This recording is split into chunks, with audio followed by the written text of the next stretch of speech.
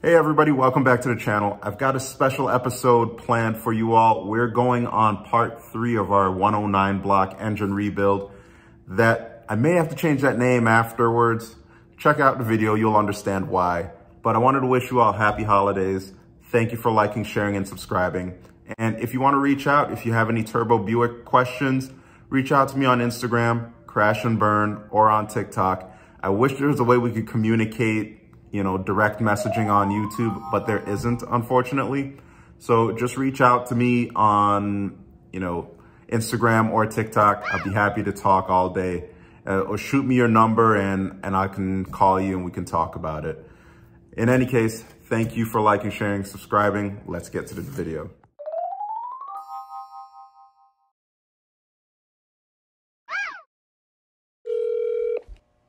Hello. Hey, Luke, Bernard here. How are you? Hi, how are you? Good, good. What's going on? Well, I looked over this 6 block, and they didn't do you any favors. Oh, man. Once they got it all cleaned up, somebody has gone across the deck surface on one side and cut really deep into it. That's why the head gasket wouldn't hold. And it looks like they tried to get it to hold by putting silicone on the head gasket, and that never works. Jeez.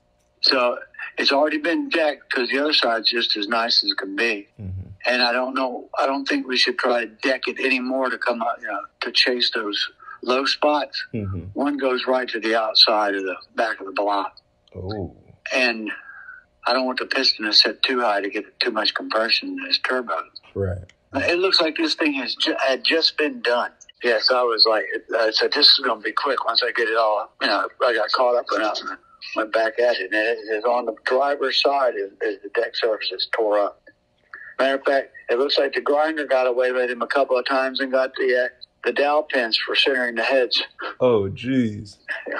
It's so bad you could feel it with your thumb rubbing it across it. You can feel it go down and then back up. Damn. And they had to know. They had to know when they put it together. That's why when I got it out of the tank, I'm rinsing it off.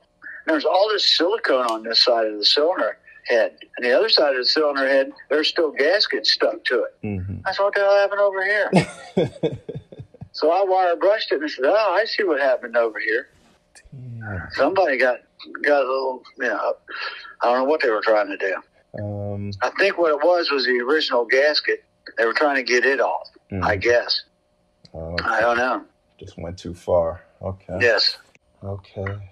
And do my research then. See what we'll Okay. Yeah, see what you can come up with. But as it stands, this poor fella here, they didn't do him any help. After hearing the bad news from Luke, I was pretty bummed, but I started looking at replacement engines right away. I found a few on Facebook and CarPart, but when I came across this ad, I had to find out more.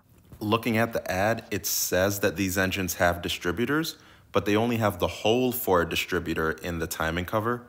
The cam sensor is a perfect fit for it. That means this block is going to be perfect for what we need it for. Samara went out of business and the seller bought these engines in a bulk sale. Delcoline is a local AC Delco distributor and is still in business.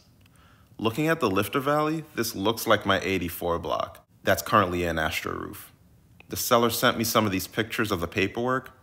That Buick 231A and the part number ending in 8654 refers to the correct rear-wheel drive block. Although it's not a 109 and may not be a factory turbo block, it will bolt up and work for us. Looking at this, it was rebuilt in '91 and has been sitting for nearly 30 years. So unfortunately, we got bad news from Luke, our engine builder. That block is no good. The heads can be saved. We got to get new camshaft and all that stuff anyway. But, without options for a block, I need to be able to find something that I can put back in Astroroof. And lo and behold, this deal just popped up on Facebook Marketplace. So I grabbed a trailer and we're on our way now. There's a great website on ttype.org that goes over the history of all of the Buick blocks, just so that you can make an informed decision on which choice that you're making and how it will relate to the turbo Buick that you're putting your engine in. So we know that VIN A blocks are ones that can be used on our cars. And that's what I'm taking a look at today. The key to me will be what the lifter holes, what the area around the lifter holes look like. You know, if they're spotted, then that lets you know that they're 86, 87. If not, then they're earlier than that. If 20 bolt versus 14 bolt as well. And then where the boss is for the turbo drain line, or if there is one that's plugged up. So that's a short list of things that I'm going to be looking at when I get there to make sure that this is in fact a block that we can use. All right, so we got the U-Haul, heading over to Starbucks, grab some morning cup, and then we'll be back on the road.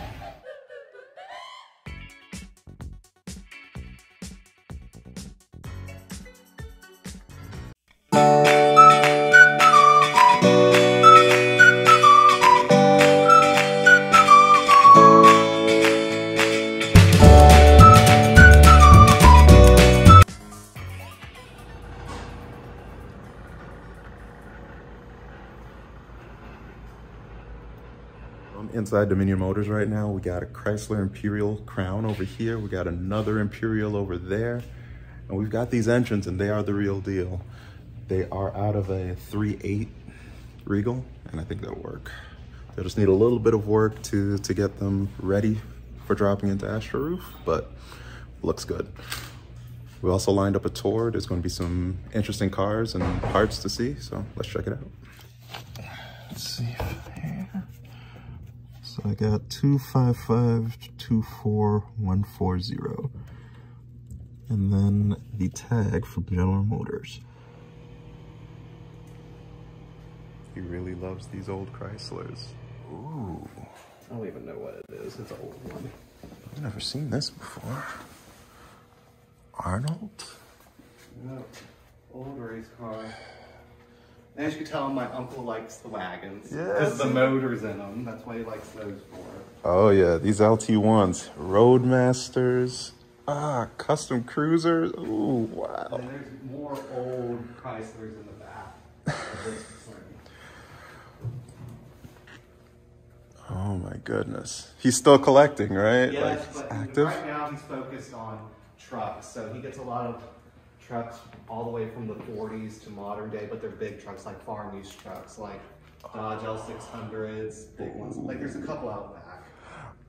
Wow. Oh, wow. That just reminds me of like the Griswold. Yes. Oh, man. Oh, crazy. These Imperials. Yeah. One guy's supposed to come and get a couple of these, but that's going to be a disaster trying to get them out of here. Yeah, this is deep.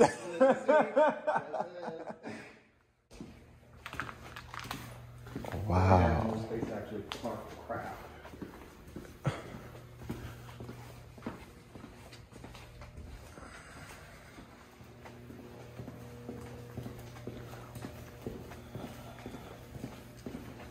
That one's one of my favorite Chryslers because it has the space fins in the back. Ooh. And it's a 4-door convertible, so it's weird. Okay.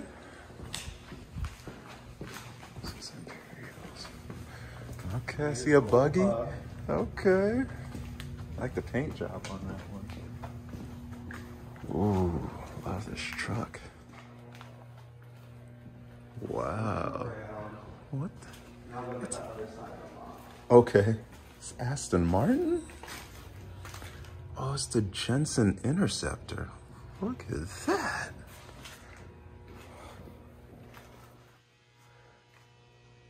It's crazy just looking around here. It's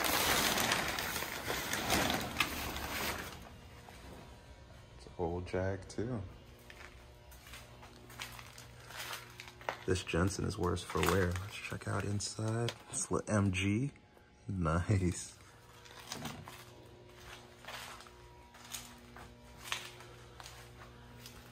I don't want to take the covers off of anything that exists here. Got an old XJ6. Got a Trans Am over here. I love these Pontiacs. Ooh. It's a Triumph. A nice little TR6 drop top. Sweet. Old XJ6. This is nice. Silver bullet. Oh, that interior is so nice. Look at that. That leather's like nobody sat in it. Have you seen a Navon T before? I've only seen one on ads, like TV. The squared off headlights remind me. Oh my goodness. They only made so many of them, not too many. That's beautiful. Look at those lines. Wow. Can I? Yeah, I think it's a lot. Oh, wow. Doors heavy. Oh, man. That's pristine. Yeah. And it runs. Wow. What's the mileage on that thing? 8,000 miles? Crazy. The paint is perfect. Look at that pearl white. It's a different one. I wish we had one of my favorite ones isn't here. It's in another building. Oh my goodness. Wow. I've never seen a Packard in real life. Yeah. That's one guy in both of those. Wow. I guess a bunch of Chryslers. The 300. Before there was a new 300, there was this one. Wow. We use this for a fundraiser. What was it, in the fall time? They wanted a hearse, but we sold the hearse we had. So I'm like, this is the closest thing to a hearse that we got. Is that a sunroof? Yeah, Is that a bubble window? Whoa. I've never seen that. Oh, wow. Really, really cool. All right, so it is what I thought it was. It's a block, it will work. And we just need to load it up in the back of the U-Haul now. So let's do that. Okay, what's the best way? Maybe a plank of wood or something. Let's see what we can find. What's the best way to put these? Oh, yes.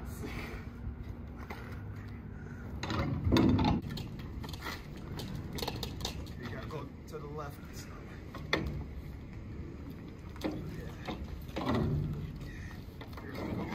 Are we about to? We don't make wood like this. What?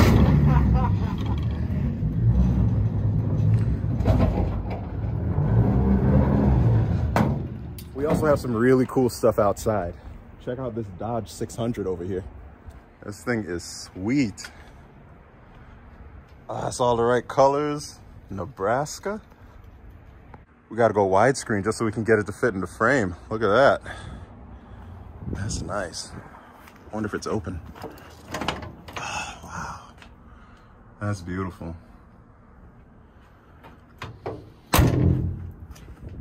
Ooh. What do we have over here? Oh, over there. I like this guy. Really cool Dodge on that side. We got another Dodge right over here.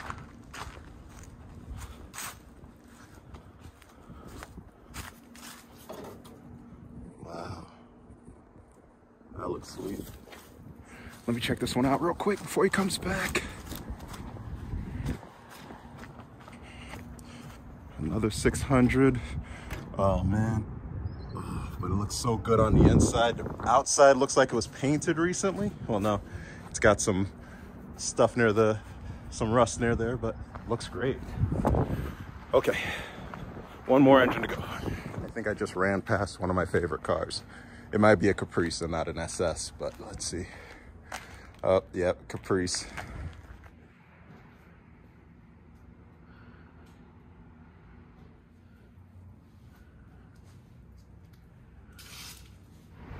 All right, so we're all loaded up. Come and check it out. We got three 3.8 engines. I can't see what the bolt pattern is on the oil pan, so I don't know if they're 14 or 20 bolt, but I do know that they're out of a 3.8 rear wheel drive car, so they'll be perfect for what we need. So we gotta head back on the highway, we gotta get back home. Let's do it.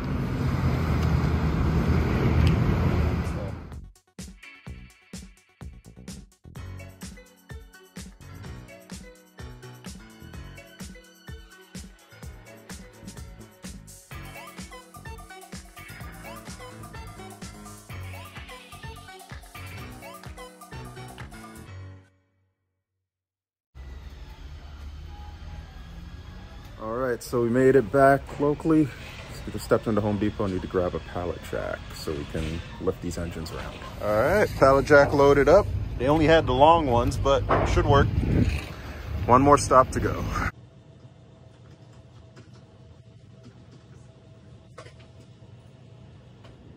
All right, so we made it. We got the lease signed. I got my unit. I got a 10 by 30, so I can store all of the car parts that I've ever needed to store are right here.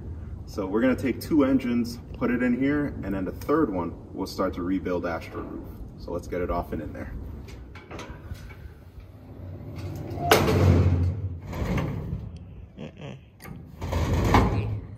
All right, let me bring you in a little bit closer, show you what's going on with this engine. So those of you familiar with the engine, you'll know that the casting marks that are down here in the lifter galleys, they're like this on the 84 and 85 blocks. So what I'm pretty sure of is that these are 20 bolt 85 blocks. Taking a look at the front of the casting, there's no provision for the oil drain back. That's on the 86 and 87 blocks. And looking at the galley of Astroroof's engine, I know that these these mismatched and rough castings are familiar with that block engine. So I'm pretty sure this is gonna work on our Turbo Buicks.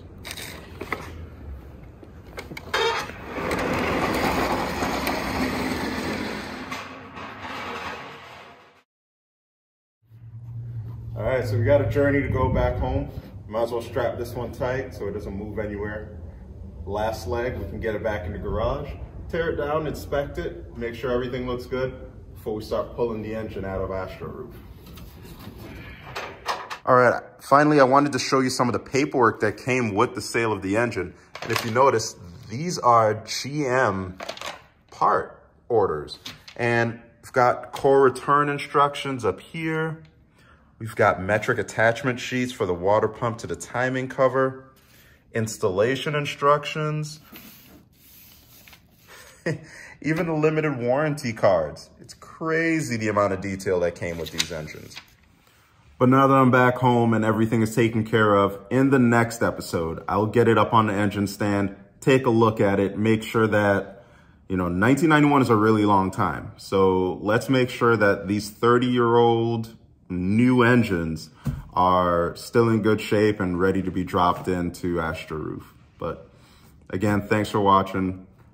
Enjoy your holiday. Talk to you in the next one.